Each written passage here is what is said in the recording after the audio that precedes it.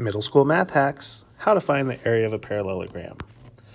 A parallelogram is quadrilateral with two sets of parallel sides, and the area formula is area equals base times height. So when we look for the base and the height, we always want to look for the right angle. The right angle always connects the base and the height. So let's look at some examples.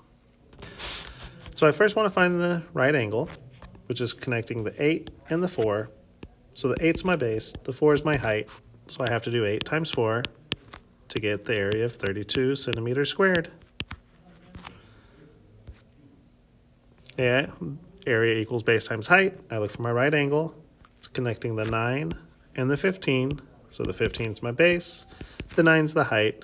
So if I do base times height, 15 times 9 equals 135 inches squared. And that's how you find the area of a parallelogram.